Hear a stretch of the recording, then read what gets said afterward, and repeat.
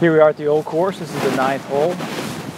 We're working on how to maintain the golf course here at the old course after you enter the bunker and hit your shot.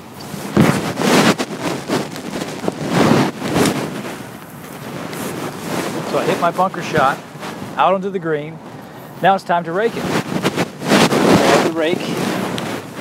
We have these new large, wide body rakes, and we want to rake towards the outer edges as you exit the bunker. Once you're finished, push the sand back towards the center. So again, that's rake towards the outer edges of the bunker. Then once you're finished, rake towards the center. And that's how we rake the bunkers here at the old course.